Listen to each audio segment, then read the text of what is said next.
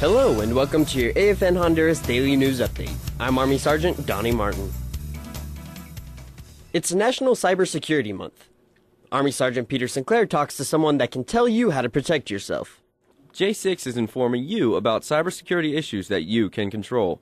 Major Fred Hollingsworth, the J6 OIC, says it's very important to create strong passwords on all your personal accounts. We train you on it constantly before you can get your network account, and the same standards apply for your bank account. Protect your information. Major Hollingsworth also says another way to protect yourself is to install antivirus software. Talk to me and we'll make sure that we can burn you a CD or DVD with the antivirus software on there so that you can go out and install on your personal laptop. For your free antivirus software, contact the C4 Help Desk at extension 4100. Army Sergeant Peter Sinclair, AFN Honduras.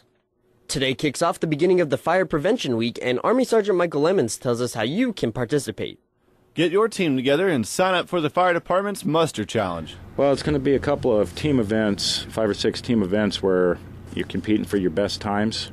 It's basic firefighting knowledge stuff, but we're making it a little bit fun. That's Technical Sergeant Joe Nix, the Assistant Fire Prevention Chief. One of the things we're setting up is going to be a water joust where each team's going to have a different hose line. There's going to be a ball up about 8 feet in the air, and you're going to fight back and forth. Today is the last day to sign your team up.